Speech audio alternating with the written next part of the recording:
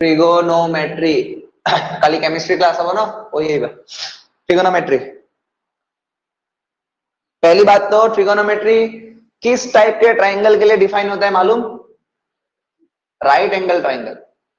Right angle triangle का मतलब ऐसा ट्राइंगल जिसका एक एंगल 90 डिग्री हो, जिसका एक एंगल 90 डिग्री, इसको क्या बोलते हैं? Right angle triangle. ठीक है। अब देखो इस 90 के अलावा तुमको दो और एंगल देखने को मिलेगा, है ना? तुमको दो और एंगल देखने को मिलेगा।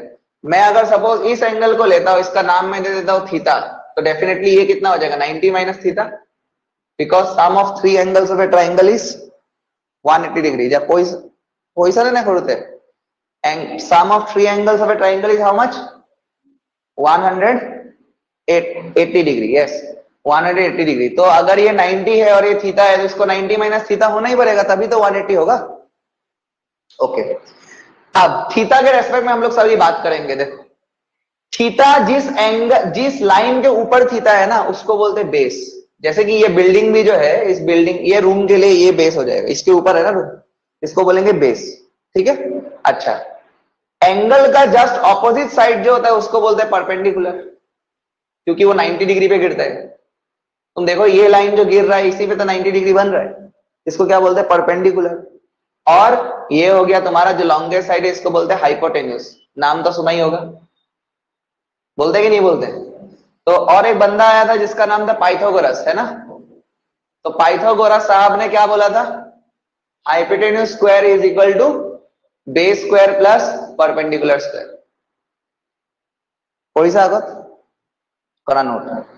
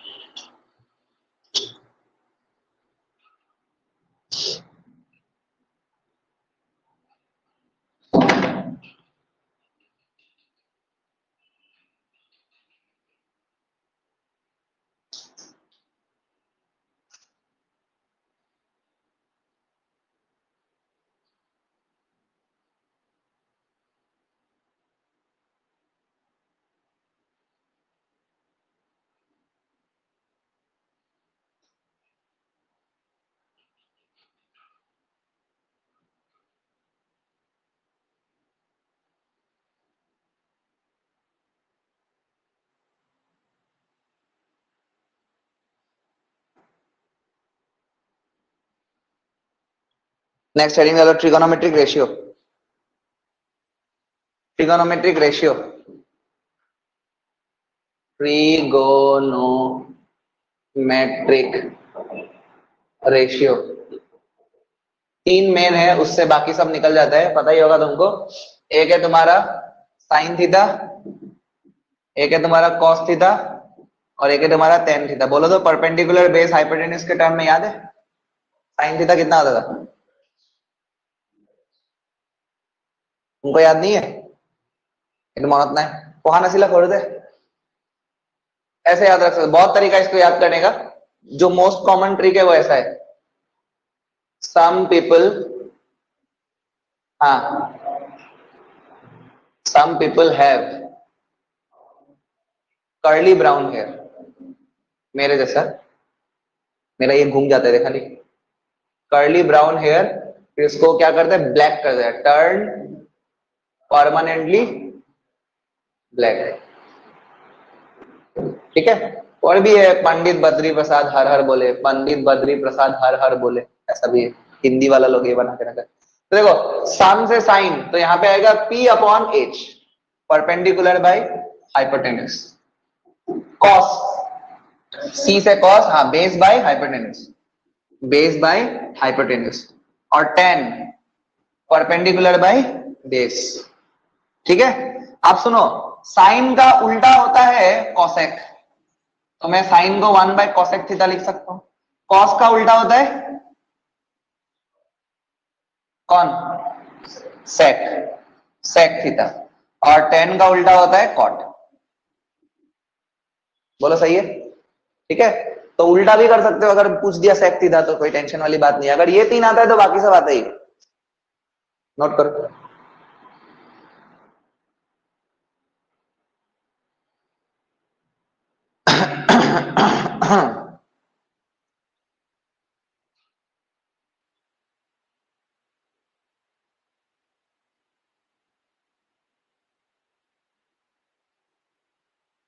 खिड़की तो खुली रहो।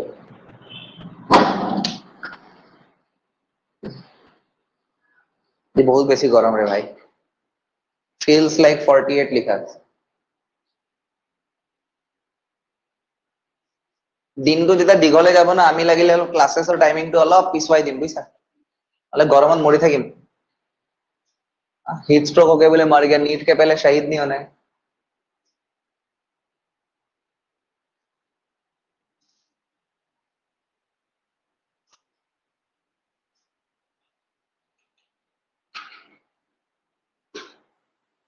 ठीक है, क्वेश्चन एक में करके दिखाता हूँ, फिर तुम लोग भी करोगे, ठीक है?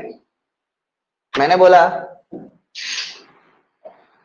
If sine theta is equal to 5/13 find cos theta and tan theta. ऐसा सवाल तुम्हें एग्जाम में तो नहीं मिलेगा, लेकिन एग्जाम में तुमको यूज करके निकालना पड़ सकता है। मतलब ऐसा तुमको डायरेक्ट नहीं देगा, बट एंगल्स का, ट्रिगोनोमेट्री एंगल्स का बहुत जगह यूज है। जैसे रे ऑप्टिक्स में बहुत यूज आता है। ऑप्टिक्स चैप्टर पढ़ा है ना तुम लोगों ने?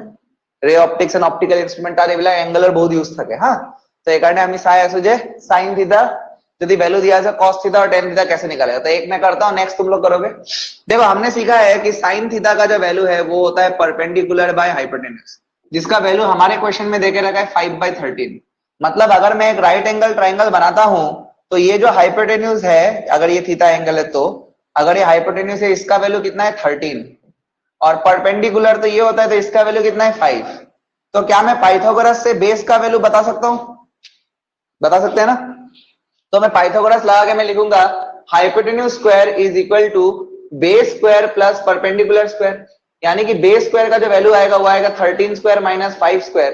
यानी कि हो जाएगा ये तुम्हारा, तुम दो तरीके से कर सकते हो, एक तो ए स्क्वायर माइनस बी स्क्वायर लगा सकते हो, या डायरेक्ट वैल्यू पुट करके भी कर सकते हो। 169 माइनस 25, हाँ ये आ जाएगा 144, और 144 का मतलब बेस का वैल्यू कितना आ गया? 12 आ गया। अब cos थीटा का वैल्यू होता है curly brown hair base by hypotenuse. Base का वैल्यू कितना निकाला अभी अभी 12, और हाइपोटेन्यूज दे के रखा है 13, आ गया cos थीटा का वैल्यू। और tan थीटा का वैल्यू हो जाता है परपेंडिकुलर बाय बेस। परपेंडिकुलर का वैल्यू कितना है 5, और बेस का वैल्यू अभी भी कितना निकाला 12, आ गया आंसर। बोलो क्लियर है? छापो।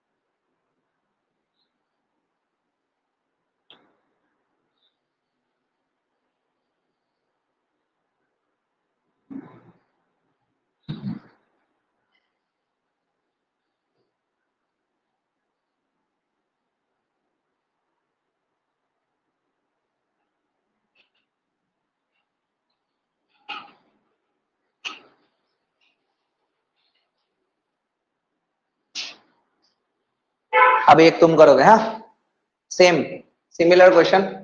हाँ you will try.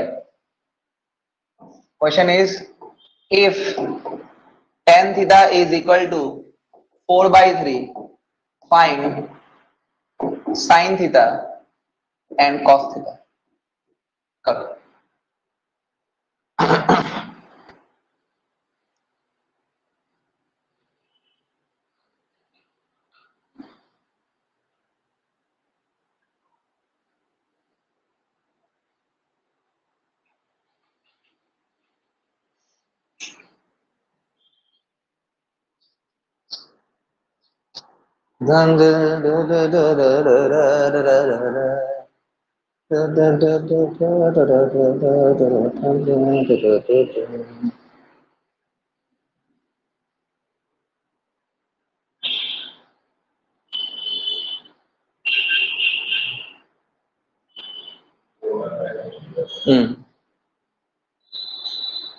Sine theta का वैल्यू आएगा 4/5, कॉस थीटा का वैल्यू आएगा 3/5।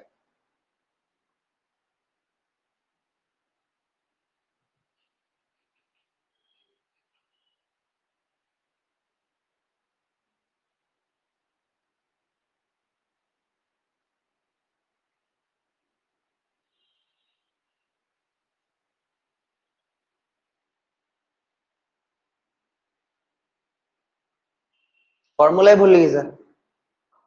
हाइपोटेन्यूज स्क्वायर इक्वल टू है base square plus perpendicular square. तुम्ही लिखी थी sir base square equal to, गलत, हाँ 4/5 और 3/5। सर झिलमिल सा अकल झिलमिल सा। टेन थीटा का वैल्यू होता है टर्न परमानेंटली ब्लैक, मतलब P by B which is equal to हो गया 4/3। मतलब मेरे पास परपेंडिकुलर है और बेस है, तो हाइपोटेन्यूज निकालूंगा, hypotenuse square equal to perpendicular square plus base square. ठीक है, तो हाइपोटेन्यूज स्क्वायर ना ये निकालना है मेरे को। Hypotenuse square is equal to perpendicular square हो गया 4 स्क्वायर और बेस स्क्वायर हो गया 3 स्क्वायर, यानी हाइपोटेन्यूज स्क्वायर हो गया तुम्हारा 9 प्लस, सॉरी 16 प्लस 9, 16 प्लस 9, यानी हाइपोटेन्यूज स्क्वायर का वैल्यू आ गया 25, यानी हाइपोटेन्यूज का वैल्यू आ गया 5। अच्छा मैं प्लस माइनस 5 क्यों नहीं ले रहा हूं?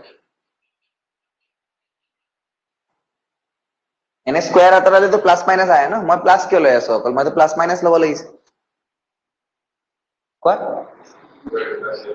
ना, स्क्वायर तो स्क्वायर आता रहा प्लस माइनस आए, -5 और स्क्वायर के माना 25 है तो होगा, किंतु मैं -5 लाने क्यों?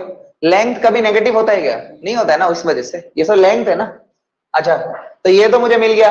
अब मुझे मालूम है साइन थीटा का जो वैल्यू होता है, सम पीपल हैव, माने परपेंडिकुलर बाय हाइपोटेन्यूज, परपेंडिकुलर कितना है 4 और हाइपोटेन्यूज अभी अभी निकाला 5, और कॉस थीटा का जो वैल्यू हो जाएगा वो कितना हो जाएगा, बेस बाय हाइपोटेन्यूज, बेस का वैल्यू कितना है 3 और हाइपोटेन्यूज अभी अभी निकाला 5, ये आ गया।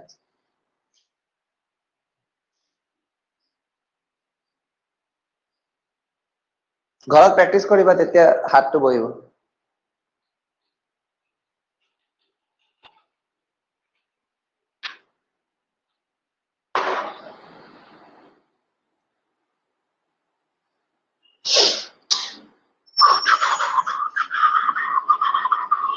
अब कुछ एंगल्स है जिसका वैल्यू हमें याद रखना होता है, हाँ नीट के पॉइंट ऑफ व्यू से भी। तुम जब प्रोजेक्टाइल मोशन करोगे तो उन एंगल्स का वैल्यू यूज करना पड़ेगा, ठीक है। शायद तुमने क्या ही होगा बचपन में 0 डिग्री, साइन 0, साइन 30, साइन 45 এবিলাক কৰিছিলো না, মুখস্থ মাৰিছিলো না, तो আমি এইকেইটা মুখস্থ মাৰি ৰাখিব লাগিব, ৰাখিলে ভাল আৰু। हाँ तो देखो क्या क्या चाहिए हमको, हमको चाहिए 0 डिग्री, हमको चाहिए 30 डिग्री, एक एक्स्ट्रा मैं दूंगा 37 डिग्री जो नीट में काम आता है, ठीक है। 37 टू एने আমি বুকত নাপাও, मैथ्स बुकत 37 टू किने আমার কামৰ হয়। फिर 45 डिग्री, ये तुमने पढ़ाई होगा 45, 45 के बाद 53 में एक एक्स्ट्रा देता हूं, फिर 60 और फिर 90। ये वैल्यू सबको याद होना चाहिए, ठीक है। एक याद करने से बाकी सब अपने आप आ ही जाता है। जैसे अगर मैं साइन का वैल्यू बोलता हूं, साइन का वैल्यू 0 से शुरू होता है 1 तक जाता है, तो साइन 0 का वैल्यू 0, साइन 30 का वैल्यू हाफ, याद है ना कुछ? साइन 37 नहीं पढ़ा होगा तुमने, अभी से याद रख लेना, प्रैक्टिस कर करके याद हो ही जाएगा, 3/5।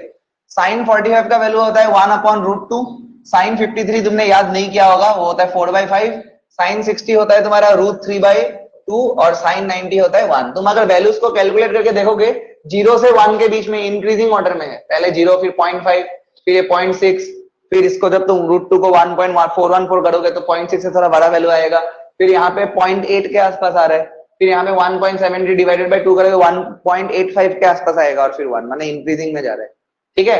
अब यही चीज क्या है, कॉस में हमको बिल्कुल तकलीफ नहीं करना है, कॉस में यही चीज उल्टा आ जाएगा, माने कॉस में 1 से 0 की तरफ जाएगा।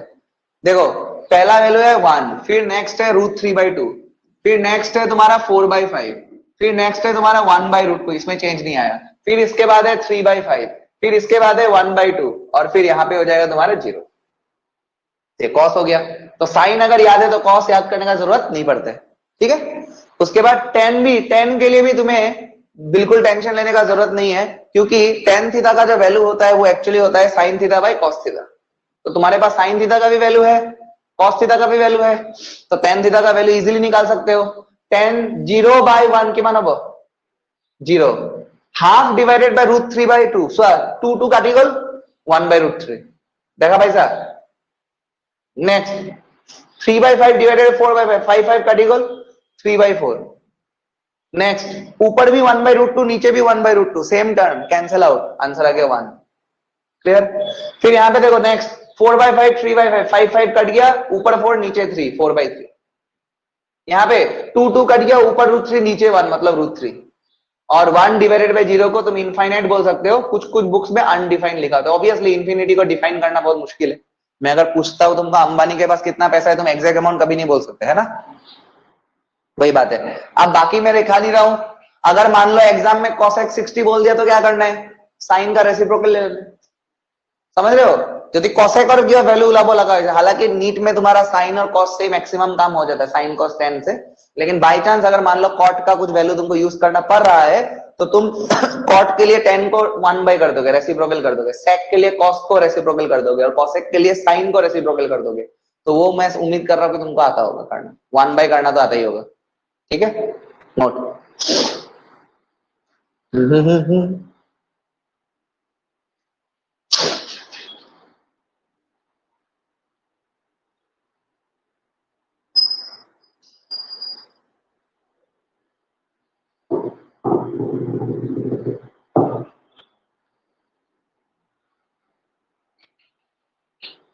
इन वैल्यूज को लिख के एक बार याद करने का कोशिश करो, तो लिखते वक्त ट्राई करो कि दिमाग में घुस जाए ये वैल्यू अभी के अभी। जो वैल्यूज आता है वो ठीक है, जो वैल्यूज नहीं आता है उसको अभी के अभी दिमाग में घुसाने का कोशिश करो लिखते टाइम।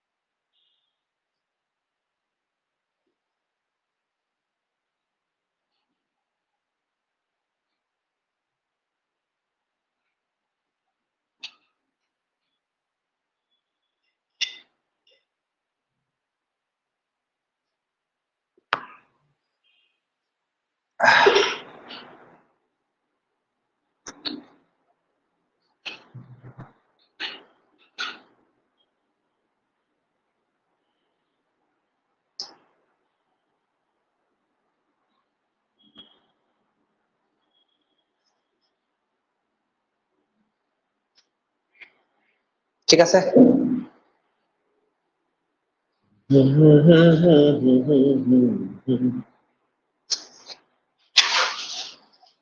अब कुछ ट्रिगोनोमेट्रिक फॉर्मूलाज जो हमें जगह जगह पे यूज करना पड़ सकता है। जैसे एक तो तुमको पता ही होगा शायद, बोलो तो sine square theta plus cos square theta कितना होता है, मालूम है।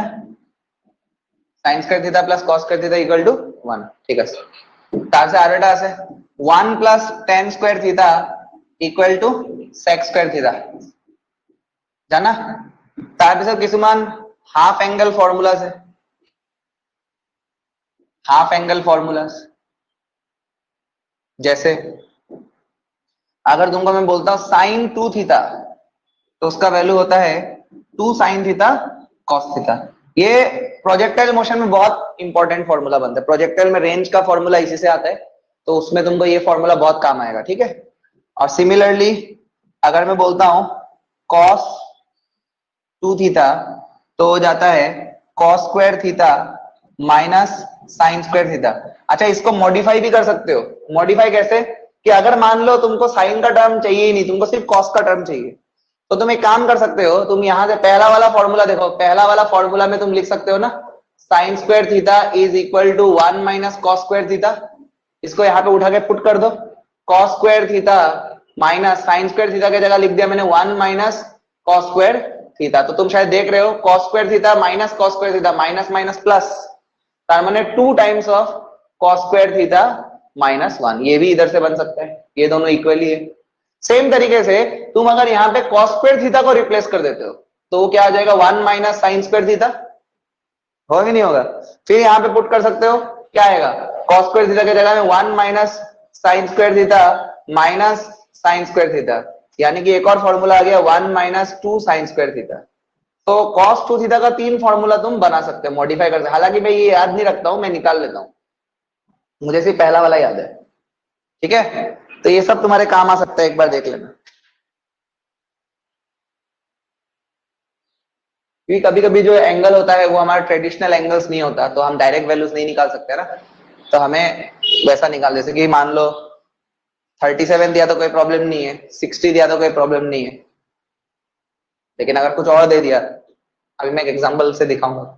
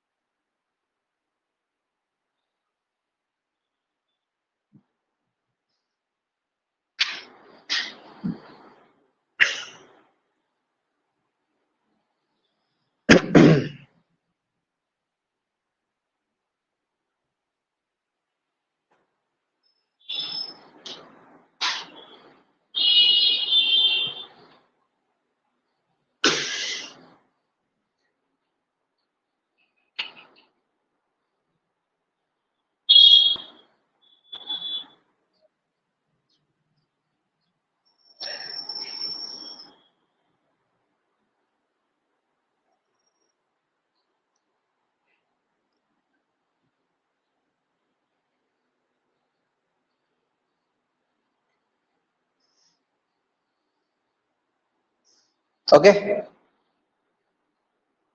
तो एक क्वेश्चन देखते हैं हम लोग। जैसे अगर मैंने तुमको बोला कि साइन 74 डिग्री का वैल्यू बताओ, तो मैंने जो टेबल लिखा है उसमें 74 है क्या? नहीं है। तो भाई साहब मुझे दिमाग लगाना पड़ेगा। दिमाग कैसे लगाएंगे? तो देखो 74 को मैं ऐसे लिख सकता हूं क्या, साइन 2 इंटू 37, और 37 का वैल्यू मुझे मालूम है। ये मैंने क्यों किया?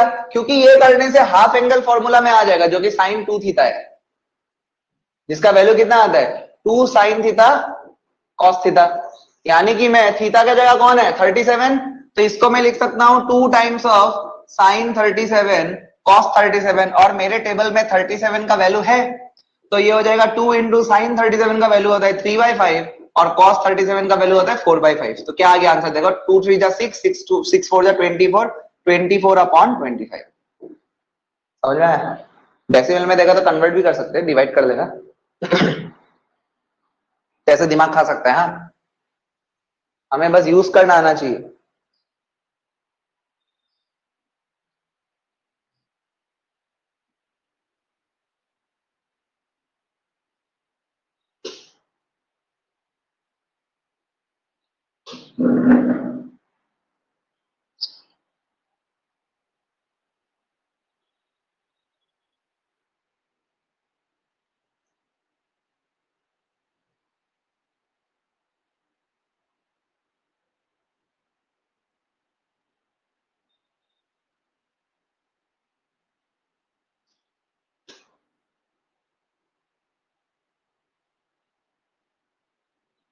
ओके, अब दो और फॉर्मूला, उसके बाद हो गया, उसके बाद हम लोग आगे न्यूमेरिकल करेंगे, फिर क्वाड्रेंट को देखेंगे। ये हो गया।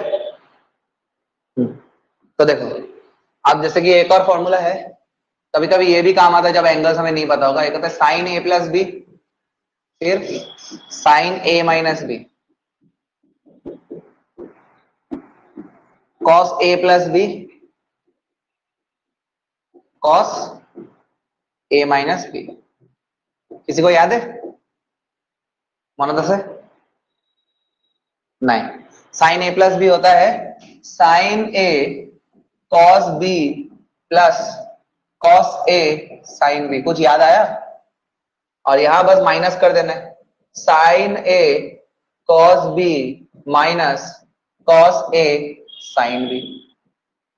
अच्छा, कॉस के केस में एक बात ध्यान रखना, कॉस के केस में जहां प्लस होता है वहां माइनस आता है। ठीक है, तो यहां होगा cos A cos B minus sign A sine B. अगर प्लस है तो माइनस, और अगर माइनस है तो प्लस, उल्टा होता है। तो यहां पे हो जाएगा cos A cos B plus sign A sine B. ये फॉर्मूले भी कभी काम आ जाते हैं, लोग कर लो।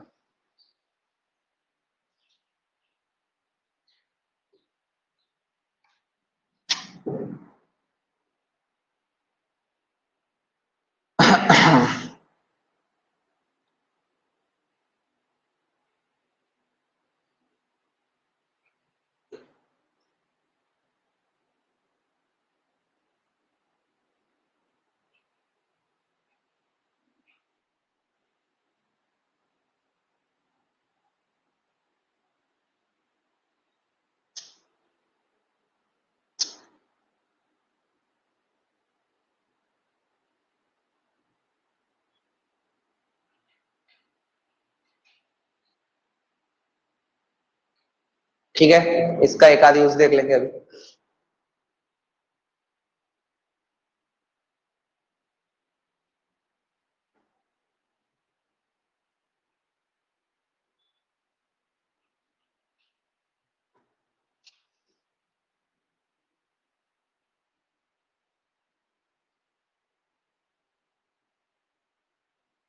Okay, now will see some application.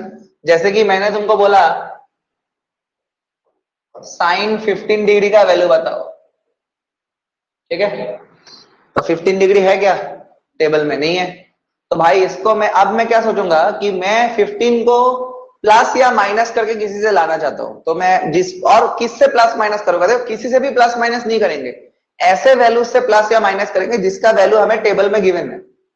अच्छा, कोई कोई ऐसा भी लोग होता है जो सोचता है कि सर इसको साइन 30/2 कर देते, 30/2 15 होता है। तो भाई वो भाई नंबर नहीं है, एंगल है, कि तुम डिवाइड बाई 2 करोगे तो ऐसा हो जाएगा, वो नहीं कर सकते। हाँ, साइन 30/2 करके बोले ½ 2 মানে 1/4 একটু না, ঠিক আছে। আমি প্রপার ওয়ে সলভ করে বলে দিব, কারণ এটু কোনো মানে এটু নাম্বার এনেকা মানে কোনো নর্মাল নাম্বার নয় 15, ये एंगल है, ठीक है। तो केयरफुली सॉल्व करना पड़ेगा। तो अभी मैं सोच रहा हूँ कि मेरे पास साइन का फॉर्मूला अभी अभी मुझे मिला, साइन ए प्लस बी और साइन ए माइनस बी। तो मैं ए प्लस बी और ए माइनस बी में प्लस वाला में तो आ नहीं सकता, क्योंकि जीरो के साथ अगर मैं 30 प्लस करता होता तो 30 हो जाएगा, 15 तो नहीं होगा वो। लेकिन मैं माइनस करके ला सकता तो हूं, ठीक है। कैसे माइनस से ला सकते? देखो मेरे पास है 0 30 45 60। मैं अगर 45 माइनस 30 करूंगा तो 15 आएगा क्या? आएगा। फिर मैं 60 माइनस 45 करूंगा तो भी 15 आएगा। तो किसको ले? किसी को भी ले सकते हो, ऐसा कोई रूल नहीं है, ठीक है। तो किसी को भी ले सकते हैं, आंसर तो सेम ही आएगा। तुम बताओ कौन सा लेना है? 45 माइनस 30 लो कि 60 माइनस 45 लो, कोई भी लो, आंसर पे फर्क नहीं पड़ेगा। कौन सा लो? ठीक है, ये 45 माइनस 30 बोल रहे हैं, तो चलो वही ले लेते हैं। तो साइन ऑफ 15 की जगह मैंने लिख दिया 45 डिग्री माइनस 30 डिग्री। तो ये देखो ए हो गया, ये तुम्हारा बी हो गया, तो साइन ए माइनस बी हो गया। Sign A minus B is sine A cos B. B के जगह में 30 है, बी के जगह में 30 है, माइनस कॉस ए के जगह में 45 है, साइन बी के जगह में 30। अब ये सब वैल्यूज मुझे मालूम है। साइन 45 का वैल्यू होता है 1/√2, कॉस 30 का वैल्यू होता है √3/2, कॉस 45 का वैल्यू भी होता है 1/√2, साइन 30 का वैल्यू होता है हाफ। तो तुम शायद देख सकते हो नीचे एलसीएम हो रहा है 2 इंटू √2 हो रहा है ना, 2 इंटू √2, ऊपर हो जाएगा √3 माइनस 1। आगे आंसर।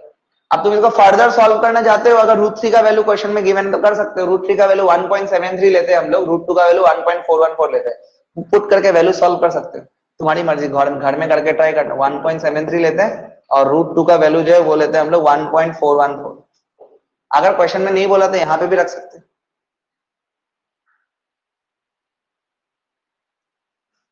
ठीक है। ये नोट करके तुम लोग मुझे cos 75 का वैल्यू बताना।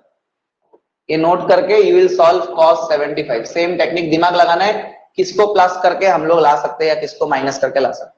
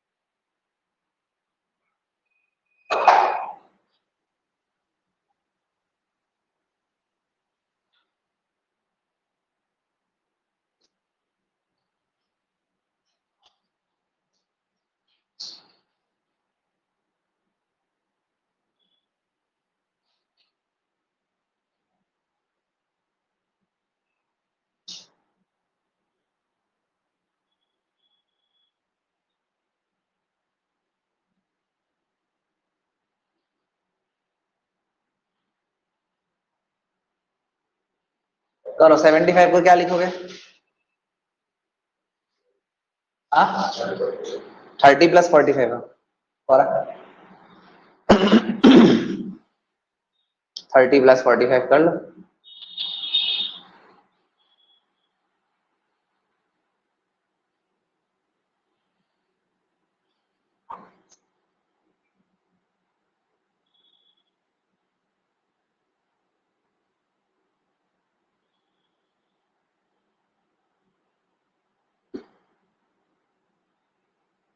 कितना है?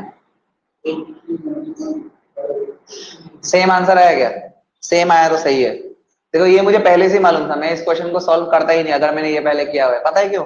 एक कॉन्सेप्ट था कॉम्प्लीमेंट्री का, कॉम्प्लीमेंट्री ऑफ एंगल्स। कॉम्प्लीमेंटरी का मतलब है कि अगर दोनों को ऐड करने पर 90 आता है, तो तुम एक चीज नोटिस करो, टेबल देखो तो, ट्रिगोनोमेट्री वाला टेबल देखो, अगर मैं 0 और 90 को प्लस करूं तो 90 आएगा क्या? आएगा ना।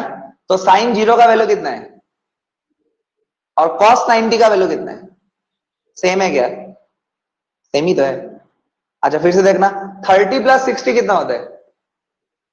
90 होता है। तो साइन 30 का वैल्यू देखो, कॉस 60 का वैल्यू देखो, आया सेम। तो मतलब complementary angles are always equal. 15 plus 75 90 होता है क्या? इसलिए आंसर सेम आया। समझा? लॉ ऑफ कॉम्प्लीमेंट्री है। अच्छा अब कुछ और, दो क्वेश्चन और मैंने दिया। साइन 8 डिग्री, लगाओ दिमाग, क्या करोगे? बताओ 8 को मैं कैसे लाऊंगा? टेबल में देख, टेबल से सोचो।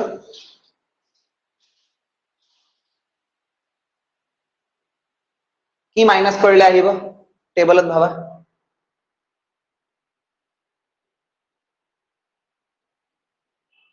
अरे 9 का बात है भाई। यस 45 माइनस 37, देखा? या फिर 53 माइनस 45 भी होता है क्या कि नहीं होता है? 53 माइनस 45 भी होता है, दोनों कर सकते हो। ठीक है, मैं 45 माइनस 37 कर देता हूँ। 45 माइनस 37 हो गया। अब sign 45 cos 37 minus cos 45 sign 37, बोलो सही है?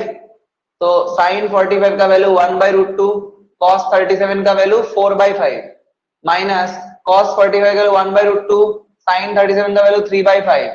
नीचे एलसीएम आ गया 5√2, ऊपर हो गया 4 माइनस 3, यानी कि आंसर आ गया 1/5।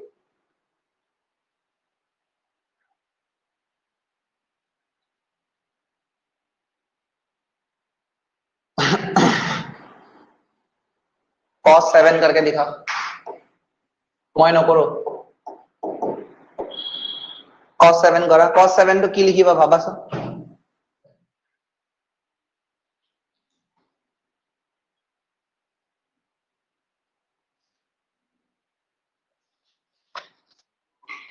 पानी पीते रहना, ठीक है? डिहाइड्रेशन से डायरिया वायरस बहुत कुछ हो सकता है, तुमको पेट वेट खराब हो सकता है। हाँ 7 को क्या लिखोगे? 37 माइनस 30, यस। और एक चीज 60 माइनस 50 से भी लिख सकते हो। आंसर तो वही है। करो solve. Cos cos A minus B formula की,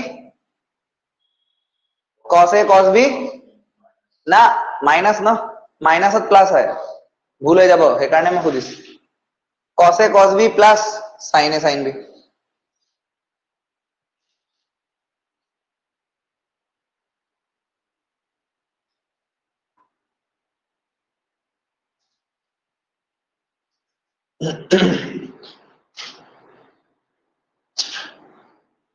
तुमने बचपन में यूनिटरी मेथड पढ़ा है? एक आम का 5 रुपया तो 10 आम का 10, 5 × 10, ये सब क्या है ना?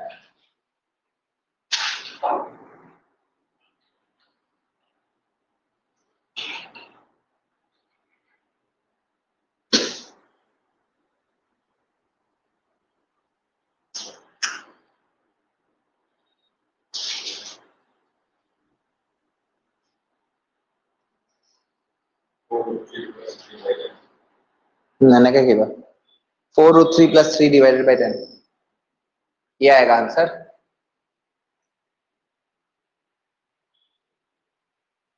ठीक है, ओके, मूविंग ऑन। हेडिंग डालो, conversion of radian two degree. Conversion of radian two degree. देखो एंगल का दो यूनिट है हमारे काम का, एक रेडियन और दूसरा डिग्री। मेन जो हम लोग ज्यादातर काम में लेते हैं वो रेडियन को ही लेते हैं एक्चुअली, फिजिक्स में देखोगे तो। देख तो बेसिकली क्या होता है ना, पार्ट हम लोग एक चैप्टर और पढ़ेंगे जिसका नाम है सर्कुलर मोशन।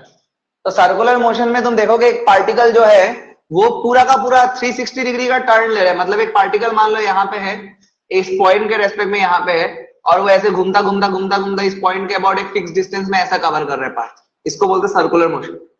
सर्कुलर मोशन का मतलब है कि एक फिक्स पॉइंट के रेस्पेक्ट में एक दूसरा पॉइंट जो है फिक्स डिस्टेंस है, उसके रेस्पेक्ट में वो क्या कर रहा है, पूरा का पूरा ऐसे 360 डिग्री घूम रहा है। यहां से यहां कितना घूम रहा है? 360 डिग्री घूम रहा है, 360 डिग्री। 360 डिग्री को ही हम लोग जब रेडियन में एक्सप्रेस करते हैं तो हम लोग उसको बोलते हैं 2 पाई रेडियन। किमान बोली को अगर तुमको ये याद है तो तुम किसी भी डिग्री को तुम रेडियन में कन्वर्ट कर सकते हो, बहुत इजी है, बहुत इजी है। 360 का आधा करूंगा तो कितना होगा बोलो? तो 2 पाई का आधा, 2 पाई डिवाइडेड बाई 2 कितना हो जाएगा? पाई। ये पाई रेडियन हो गया। अगर मैं कहता हूं 180 को आधा करूंगा तो कितना होगा? 90, और पाई को आधा करूंगा तो हो जाएगा पाई/2 रेडियन। अगर मैं 90 को आधा करूंगा तो तुम बोलोगे सर 45, 45, और पाई/2 का आधा करूंगा पाई/2/2 मतलब पाई/4। बोलो समझ में आ रहा है कि नहीं आ रहा है? तो ये इंटर कन्वर्जन हमको आना चाहिए, क्योंकि जगह जगह पे हमको जरूरत पड़ सकता है। जैसे मैं एक एग्जांपल देता हूं, 105 डिग्री सपोज मैंने दिया, 105 डिग्री मैंने दिया और मैंने बोला कि ये रेडियन में कितना होता है। ठीक है, तो कैसे करेंगे हम लोग अब 105 के लिए? तो भाई यूनिटरी मेथड लगा दो। देखो आराम से, एक आम का दाम 5 रुपया तो 10 आम का दाम कितना, ऐसा हम लोग किया था ना बचपन में। तो देखो तुमको मालूम है कि 180 डिग्री का मतलब होता है पाई रेडियन। बोलो सही है कि नहीं? तो 1 डिग्री का मतलब कितना हो जाएगा? पाई/180 रेडियन। अरे ये सब बचपन में किया था कि नहीं किया था ये बताओ मुझे। यूनिटरी मेथड किया था ना। 180 डिग्री का मतलब अगर पाई है तो 1 का मतलब कितना हो जाएगा? पाई/180। इसको डिवाइड करते हैं, और हमको कितना पूछा है? 105 डिग्री, तो हो जाएगा पाई/180 इंटू 105, ये आ जाएगा रेडियन में। अब इसको थोड़ा काटाकुटी खेलना पड़ेगा। 5 से काटूंगा तो 21 होगा, 5 से काटूंगा तो 5 3 जा 15 एंड 36। ओके, फिर 3 से कटेगा 3 7 जा, और यहां 3 से कटेगा 12, तो मेरा आंसर आ चुका है 7 पाई/12। 7 पाई/12, ठीक है। ये रेडियन में आ गया 105 डिग्री।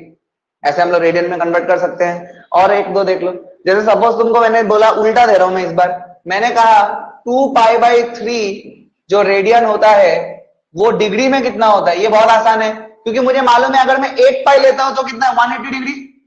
तो बस हो गया, 2 पाई/3 मैं पाई को लिख दूंगा 180 डिग्री, तो मेरा आंसर आ चुका है। ये कट गया 60, कितना आया आंसर? 120 डिग्री। समझ में आ रहा है? वैसे ही अगर मैं तुमको बोलता हूं 330 डिग्री जो है वो कितना रेडियन होगा, ये तुमको मुझे करके दिखाना है। पहले ये नोट करो। समझ में आया कि नहीं? कुछ भी नहीं आया तो पूछ लो। तुम्हें बस एक चीज याद रखना है, 180 degree equal to pi radian, बस उसके बाद कन्वर्ट करते रहो यूनिटरी मेथड से। इससे आसान नहीं हो सकता भाई।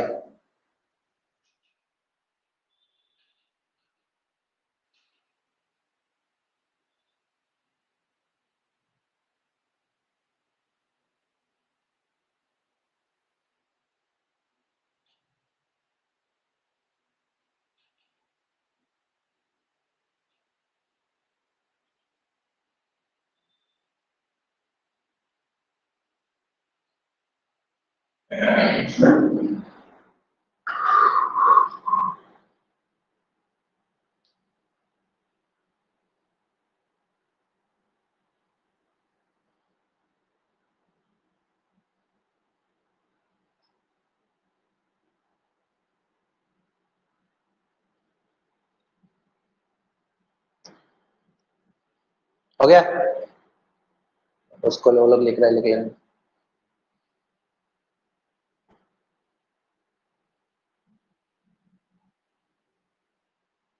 तीन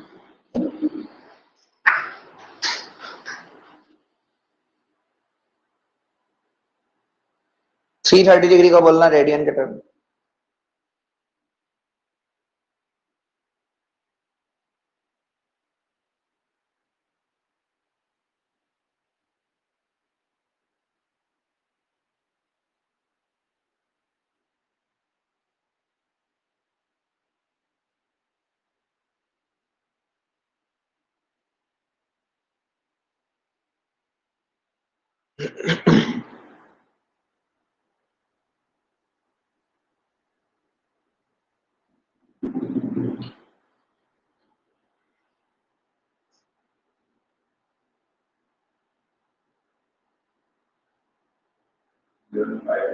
यस।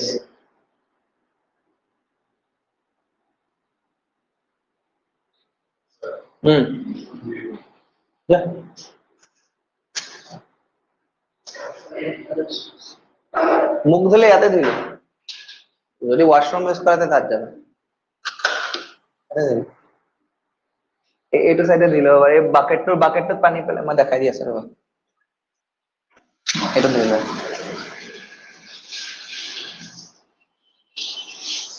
কোৱা 11 पाई बाय 6 है। हाँ 11 pi by 6 is the answer.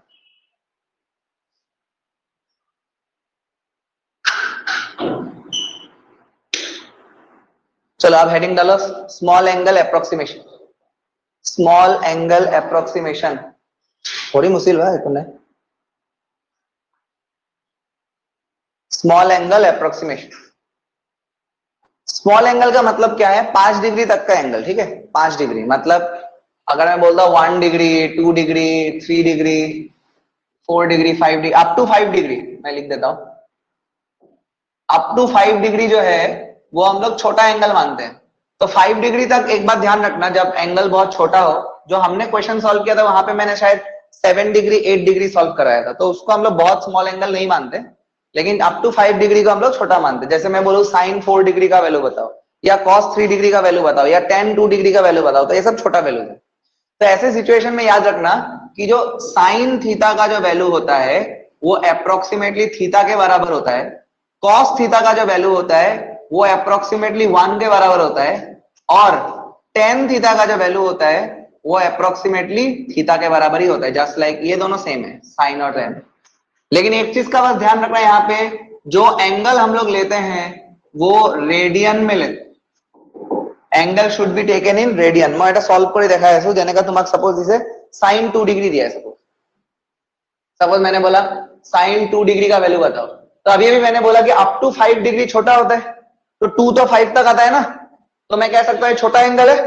अगर ये छोटा एंगल है तो इसका वैल्यू अप्रोक्सीमेटली 2 डिग्री के बराबर ही आएगा। लेकिन मैंने क्या बोला, एंगल को रेडियन में लेना है, ये तो डिग्री में है, तो क्या मैं डिग्री को रेडियन में कन्वर्ट करना सीख लिया मैंने। क्या होता है 180 degree equal to pi radian, यानी 1 degree is equal to pi by 180 radian, यानी कि 2 डिग्री कितना हो जाएगा, पाई बाय 180 इंटू 2 कटेगा 90। तो इसका आंसर क्या आ रहा है, पाई बाय 90 रेडियन। अच्छा कुछ कुछ लोग होशियार है, कभी कभी क्या करता है न्यूमेरिकल का वैल्यू देके भी पूछ सकते हैं, न्यूमेरिकल वैल्यू रेडियन निधि पे आपको नंबर कन्वर्ट करियो पारे। तो মনত রাখিবা যে तुम्हार की बोली गए क्या बोलने वाला था मैं, हाँ पाई का न्यूमेरिकल वैल्यू क्या होता है 3.14, पता है ना 3.14, या फिर इसको लिखते हैं 22/7। तो मैं यहाँ पे 3.14 अगर लिख दूं, ये भी आंसर है, ये भी आंसर है, लेकिन दूसरा ऑप्शन दे सकता है, तो मैं लिख सकता हूँ 3.14 डिवाइडेड बाई 90। अच्छा एक बात बताओ, ये ऑलमोस्ट 3 के बराबर ही तो है 3.14, तो अगर मैं 3 से काटता हूँ 90 को तो 1/30 आएगा क्या, तो अप्रोक्सीमेटली 1/30 न्यूमेरिकल टर्म में है। बात समझ में आया कि नहीं आया, नोट करो, नोट करो।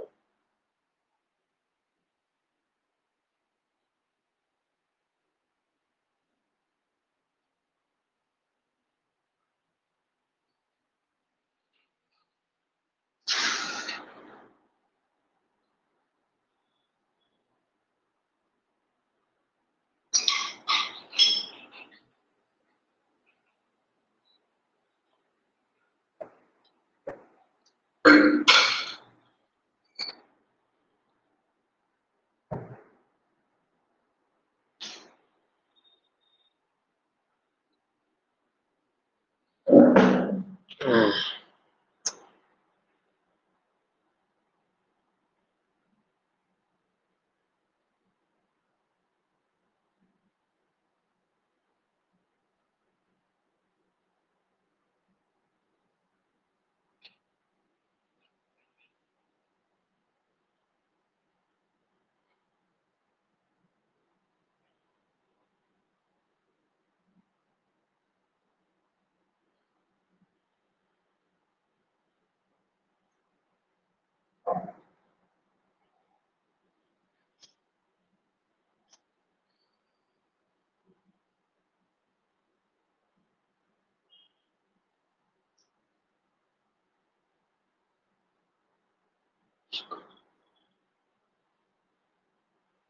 गया होगा, आई होप।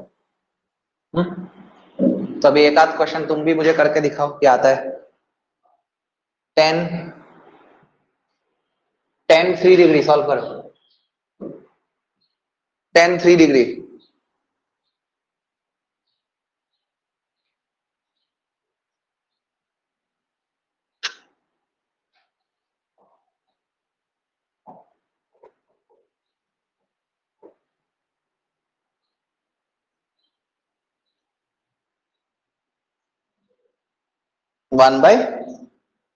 1/अप्रोक्स, यस।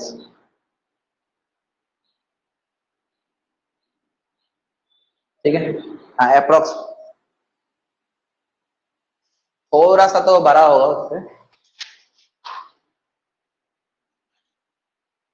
तो क्या करना है यार, ये वैल्यू अप्रोक्सीमेटली 3 डिग्री के बराबर ही आएगा। अब इसको रेडियन में कन्वर्ट कर दो 3 इंटू पाई बाई 180 से, यानी आ गया तुम्हारा पाई बाई 60 डिग्री। आया। पाई का वैल्यू ये रेडियन में आ चुका है। अगर तुम्हारा ऑप्शन में ये नहीं दिया है, नंबर में कन्वर्टेड है, तो 3.14 डिवाइडेड बाई 60 होगा, जो कि अप्रोक्सीमेटली आ जाएगा 1/20, अगर मैं 3 मान के चलता हूं तो। ठीक है। अच्छा ये बताओ, कॉस 4 डिग्री कितना होगा?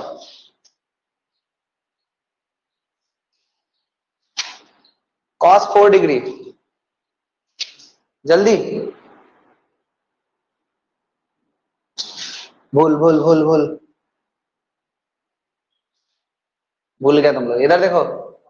हाँ खत्म। कॉस थीटा का छोटा वैल्यू होता है 1। 5? क्या 5?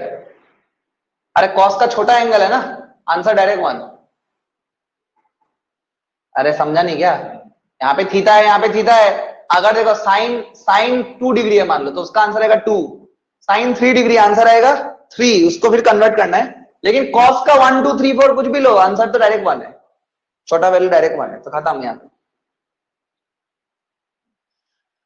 अप्रोक्सीमेशन में साइन थीटा अप्रोक्सीमेटली थीटा के बराबर होता है, टेन थीटा अप्रोक्सीमेटली थीटा के बराबर होता है in smaller angles, okay. But cos में तो ऐसा कोई लफड़ा ही नहीं है।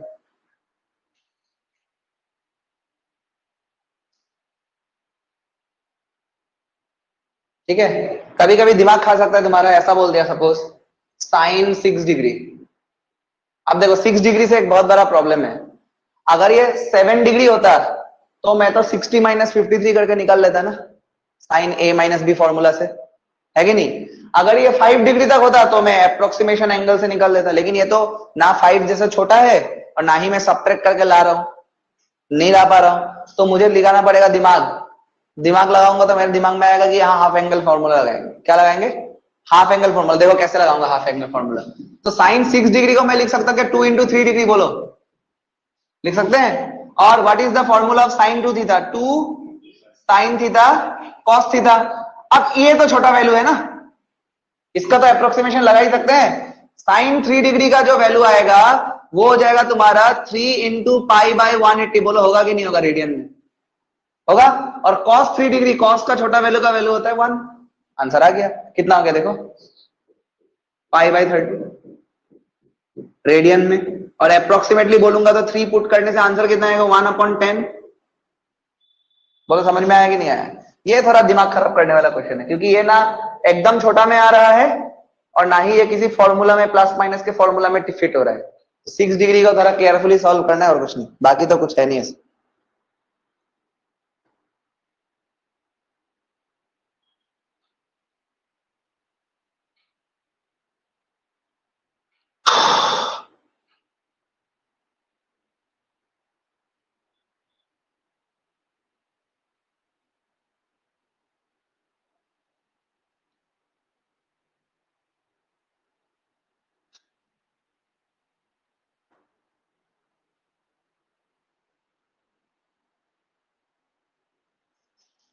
बोलो क्लियर है?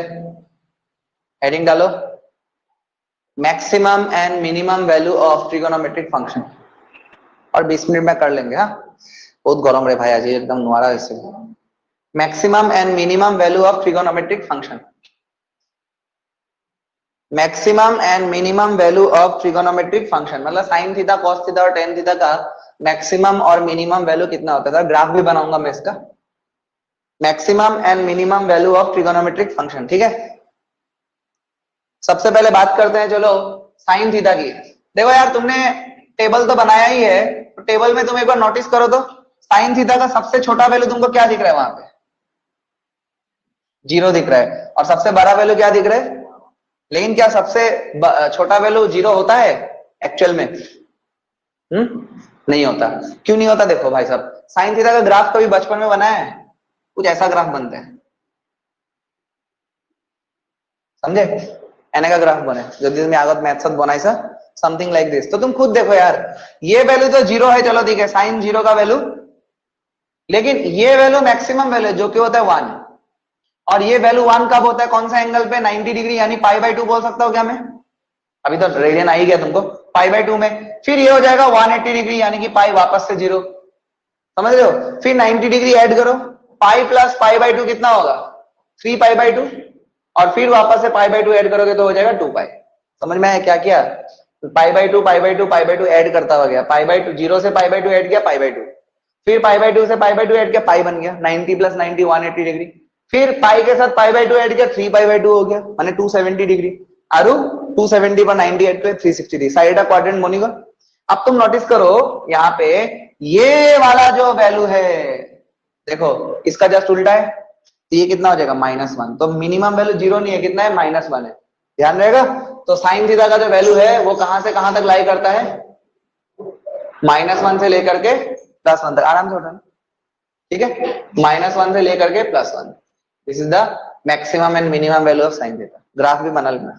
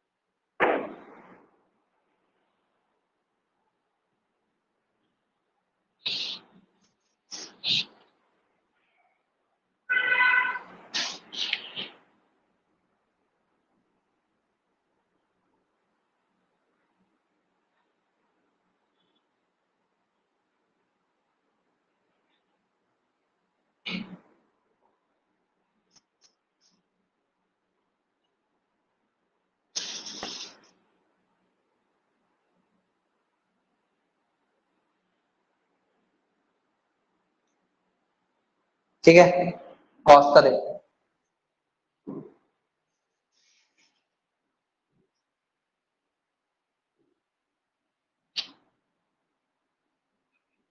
अब तुम अपने टेबल में देखो, कॉस थीटा का जीरो वाला वैल्यू कितना है?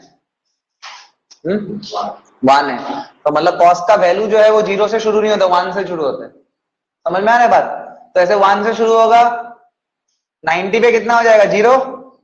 फिर वापस से नीचे जाएगा, 180 पे फिर से हो जाएगा -1, और उसके बाद वापस से ऐसे आएगा। तो मतलब ये जो वैल्यू है ये +1 है, और ये वैल्यू जो है ये कितना है? -1 है। ये सब वैल्यूज क्या है? जीरो है। समझ में आ रहा है?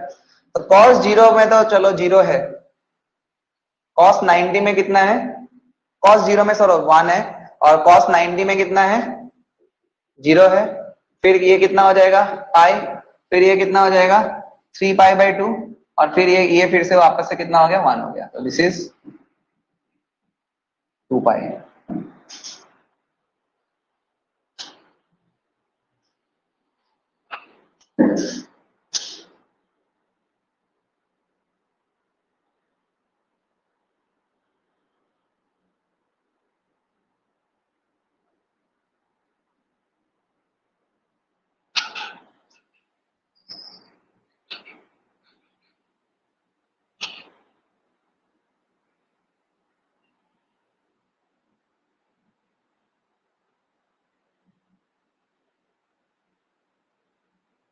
तो यहाँ पे भी देखो वैल्यू कहां से कहां तक है, मिनिमम वैल्यू क्या दिख रहा है यहाँ पे -1 और मैक्सिमम वैल्यू +1, तो सेम सिमिलर है। तो यहाँ पे cos थीटा का जो वैल्यू होगा वो कितना हो जाएगा, -1 से लेकर के +1 तक।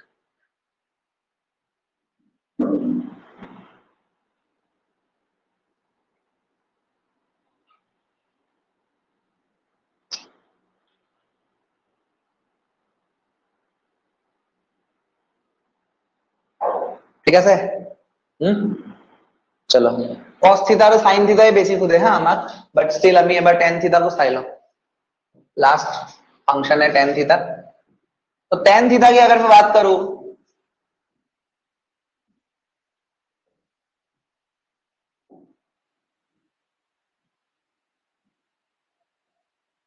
तो tan थीटा में अगर तुमने नोटिस किया होगा कि tan थीटा का वैल्यू जीरो में तो जीरो है ना, जीरो में तो जीरो है, लेकिन 90 में क्या होता है, tan 90 कितना है,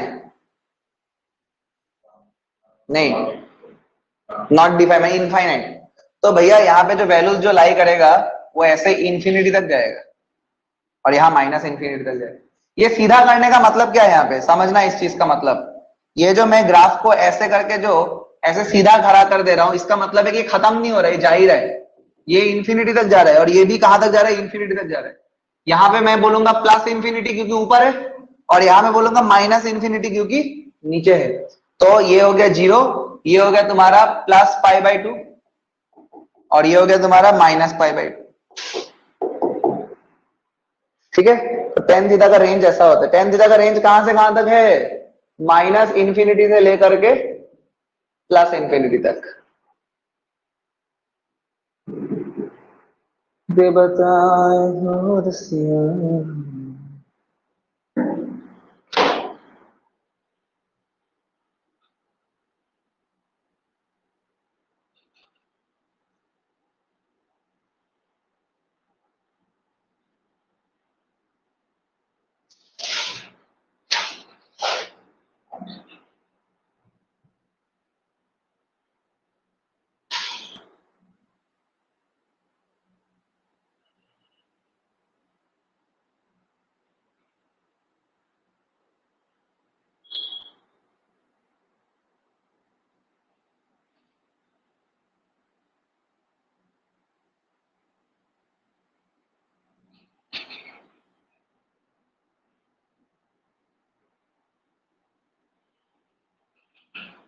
ठीक है, आप कुछ क्वेश्चंस कर दें लास्ट।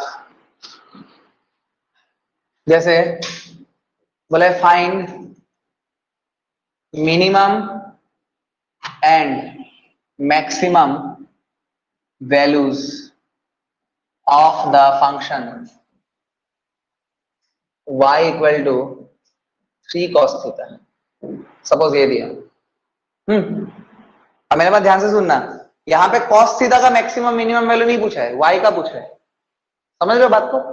तो अब मुझे मालूम है कि cos थीटा का मिनिमम वैल्यू और मैक्सिमम वैल्यू क्या है, ये मुझे मालूम है कि अगर मैं मिनिमम वैल्यू की बात करता हूं तो cos थीटा का मिनिमम वैल्यू कितना है बोलो, -1 है। तो y का वैल्यू क्या आ जाएगा, -1 पुट करने पर 3 इंटू -1 यानी कि -3 आ गया। और सेम तरीके से अगर मैं मैक्सिमम वैल्यू की बात करता हूं तो cos थीटा का जो मैक्सिमम वैल्यू होता है वो कितना होता है बोलो, 1 होता है। तो y का वैल्यू यस +1, तो y का वैल्यू हो जाएगा 3 इंटू +1 यानी कि 3। तो मुझे y का मैक्सिमम और मिनिमम वैल्यू क्या मिल गया बोलो, -3 से लेकर के +3 तक। बोलो समझ में आता है।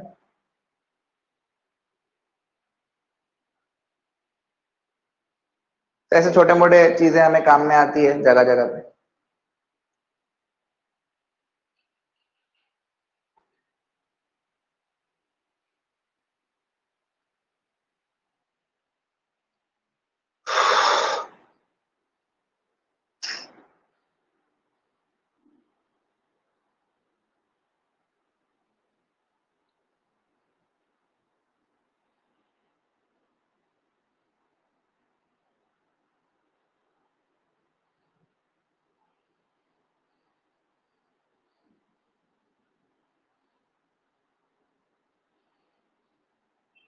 Okay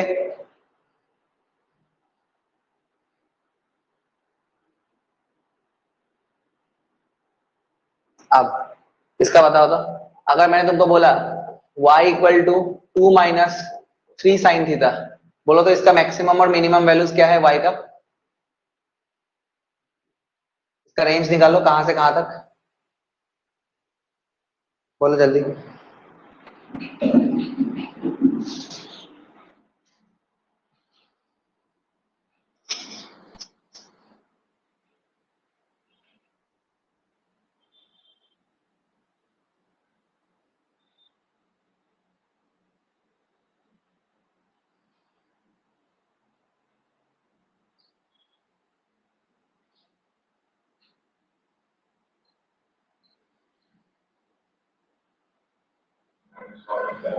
hmm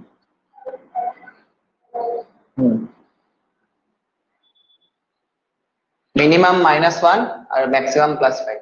so y equal to 2 - 3 × sin theta का मिनिमम वैल्यू है -1, तो आ गया 2 माइनस माइनस प्लस 2 + 3 यानी कि आ गया 5।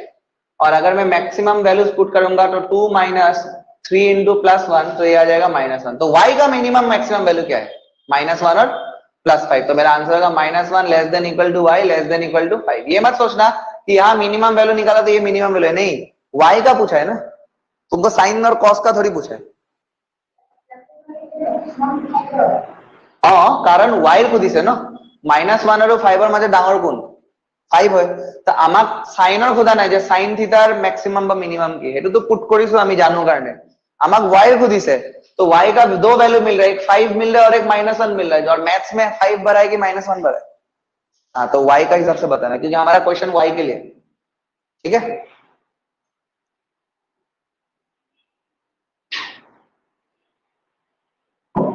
y equal to 4 sin theta -3, बताओ इस बार y का मैक्सिमम और minimum value, maximum and minimum value of y, बोलो।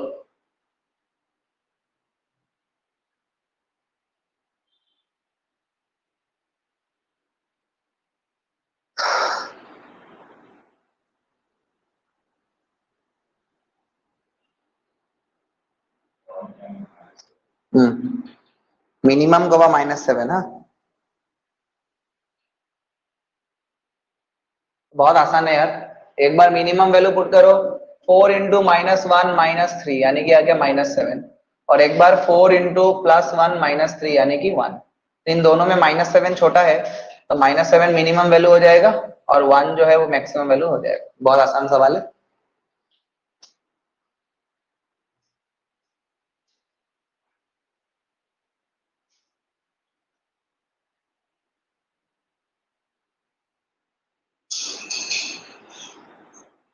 ठीक है सर।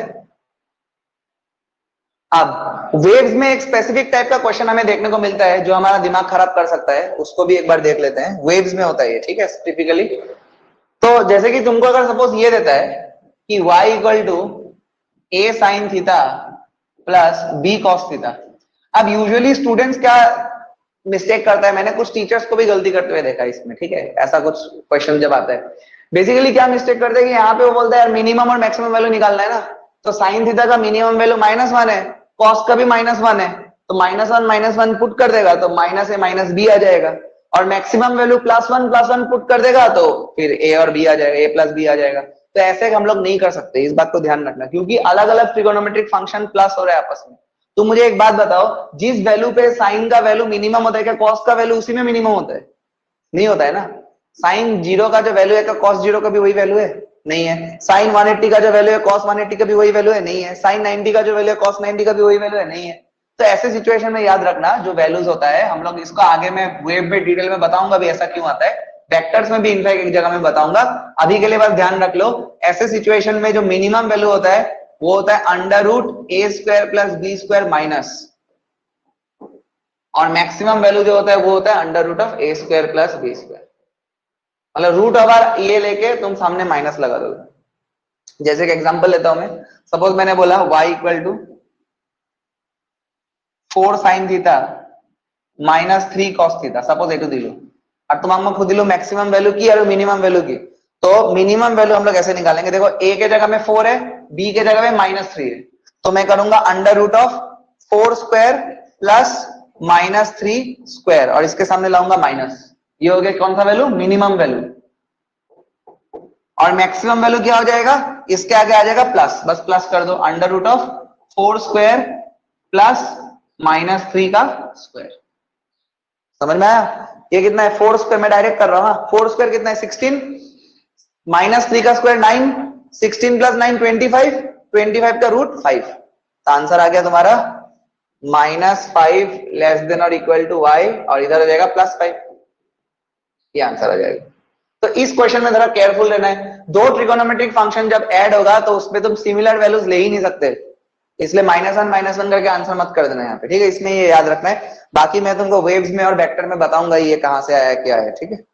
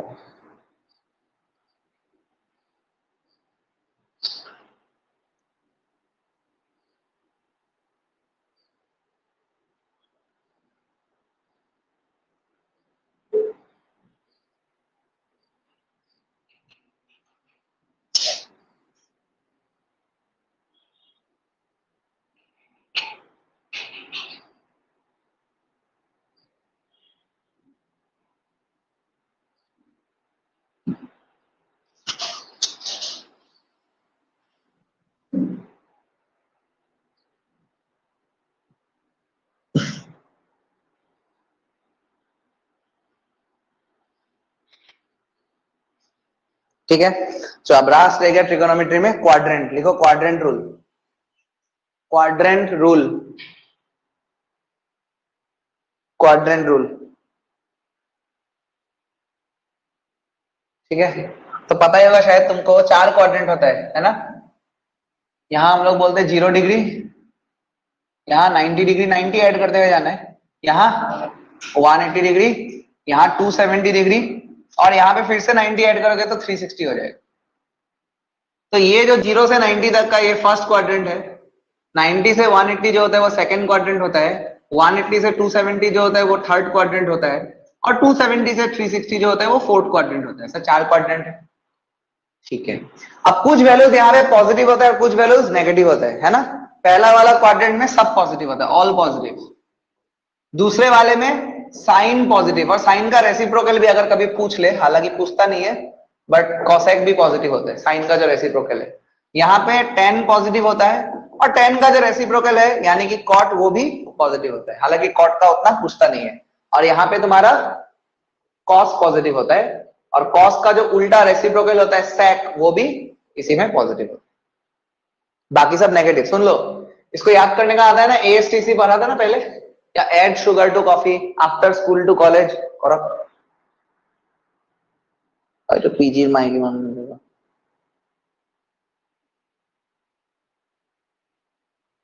ठीक है सर, वैसे हाँ, एड शुगर टू कॉफी, ऐसे हमको याद रखना है। हाँ चलो नोट करो।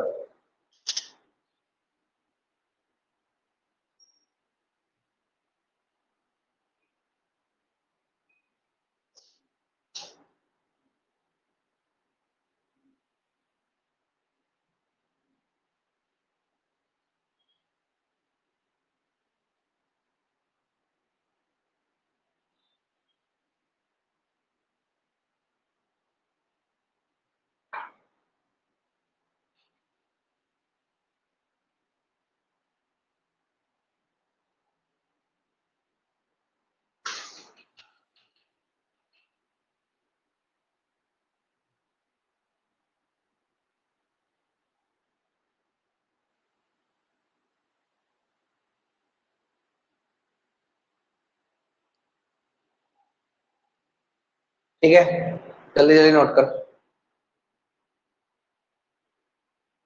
अब इसका यूज देख लेते, चलो जल्दी जल्दी। वैसे अब सपोज मैंने तुमको बोला साइन 120 का वैल्यू बताओ, साइन 120। अब दो स्टूडेंट्स है, एक तरह का स्टूडेंट जो बोलेगा कि सर इसको हम लोग लिखते हैं साइन 90 प्लस 30 डिग्री, मैं बोलूंगा बहुत सही, बिल्कुल सही बात, लिख सकते हैं। और एक है स्टूडेंट जो बोलेगा कि सर लिखते हैं साइन 180 माइनस 60 डिग्री।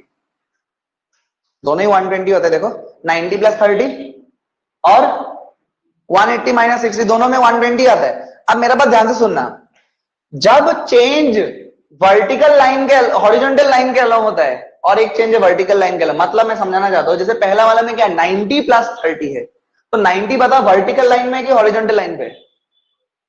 देखो ना 90 कहां है, 90 वर्टिकल में, 270 भी वर्टिकल में, और हॉरिजॉन्टल लाइन में क्या है 0 और 180 और 360, ये सब है।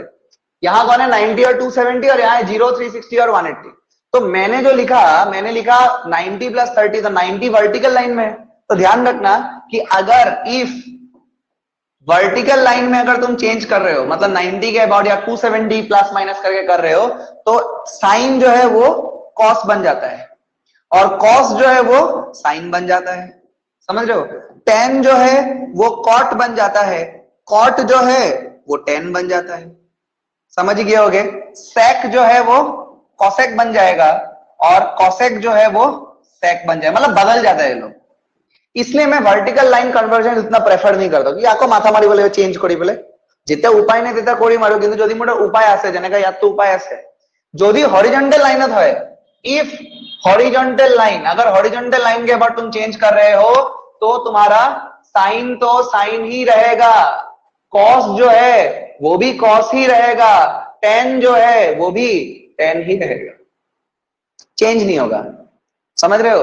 तो अगर मैं इस क्वेश्चन को सॉल्व करके फिर भी तुम्हारे लिए दिखा देता हूं, दोनों से ही सॉल्व करते हैं। मैं बोल रहा हूं पहले मैंने साइन 90 प्लस 30 डिग्री किया, तो मैं जबरदस्ती वर्टिकल लाइन के अलोंग कर रहा हूं, तो साइन किस में कन्वर्ट जाएगा? कॉस में कन्वर्ट हो जाएगा, करेक्ट? अब देखो प्लस या माइनस जो आता है वो क्वाड्रेंट पे डिपेंड करता है। फिर से छोटा सा क्वाड्रेंट बना लेना साइड में, 1 2 3 4। मुझे बताओ यहां तक 90 है ना, और यहां तक 180 है, तो क्या 120 90 और 180 के बीच में आता है? अरे यार 0 से 90, 0 10 20 30 40 50 60 70 80 90 90 100 110 120 आता है ही बनो, 120 सेकंड क्वाड्रेंट में आ रहा है, और सेकंड क्वाड्रेंट में साइन क्या होता है? पॉजिटिव होता है, हमने साइन ही लिया है, तो यहाँ पे जो आंसर आएगा वो पॉजिटिव में ही आएगा। तो cos 90 हटा के सीधा सीधी क्या लिखोगे? 30 डिग्री, और cos 30 का वैल्यू कितना होता है? √3/, बोलो होता है, ये आंसर आ गया। लेकिन कोई स्टूडेंट अगर बोलता है नहीं नहीं नहीं, हम लोग एक काम करते हैं, हम लोग 180 माइनस 60 से ही सॉल्व करते हैं, तो 180 माइनस 60 भी करोगे तो सेकंड क्वाड्रेंट में गिरेगी, 120 है, वो अलग वैल्यू थोड़ी है, तो यही होने वाला है। लेकिन एक बात डिफरेंस यहाँ पे ये है कि यहाँ पे 180 के कारण से साइन जो है वो साइन ही रहने वाला है, तो साइन 60 से डायरेक्ट आंसर बोलोगे, और क्योंकि सेकंड क्वाड्रेंट है साइन पॉजिटिव है तो पॉजिटिव ही रहने वाला है, तो प्लस का आंसर आ जाएगा √3/2। बोलो समझ में आया? तो देखो आंसर सेम आया कि डिफरेंट है? सेम ही है, आंसर नहीं बदलेगा। क्लियर है बात? नोट करो। এটা কাম কৰো, মই কিছুমান হোমৱৰ্ক দি দিওঁ, তাৰপিছত তোমালোকে নোট কৰিবা, ভিডিওটো মই এন্ড কৰি দেবা। ये सेम टेक्निक लगा के तुमको ये सब घर में सॉल्व करना है। नेक्स्ट डे हम लोग डिस्कस करेंगे इसको, बिकॉज 30 याद ऐड हो जुंटू एंगल याद ऐड हो हेटू आई, हाँ जुंटू ऐड हो जाते हैं, 30 ऐड है 30 आई, 60 माइनस है 60 आई, बुझी पाई सर? वैल्यू जुंटू आपका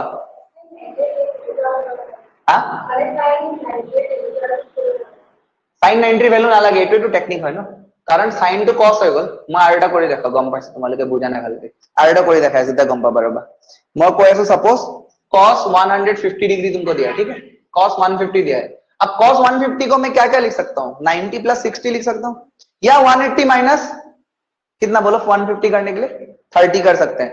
तो मैं वो प्रेफर करता हूँ cos 180 minus 30, I prefer this, Y? Because तब कन्वर्जन का माथा नहीं आता है। तो ये आंसर आ जाएगा cos, कौन सा वैल्यू है? ये डायरेक्ट वही आएगा cos 30। अब मेरा बात ध्यान से सुनना, प्लस माइनस का एक गेम है, तो देखो फर्स्ट सेकंड थर्ड और फोर्थ, मुझे बताओ 150 कहां आएगा? First quadrant, second quadrant, third की फोर्थ? सेकंड में आएगा, क्योंकि यहाँ 90 है और यहाँ पे 180 है, 150 90 और 180 के बीच में आता है, तो यहाँ पे आएगा। और यहाँ पे कौन पॉजिटिव है? लेकिन मुझे दिया है, तो मतलब आंसर आएगा नेगेटिव, समझ रहे हो? तो माइनस cos 30 डिग्री की माना √3/2 -√3/2 आंसर आई।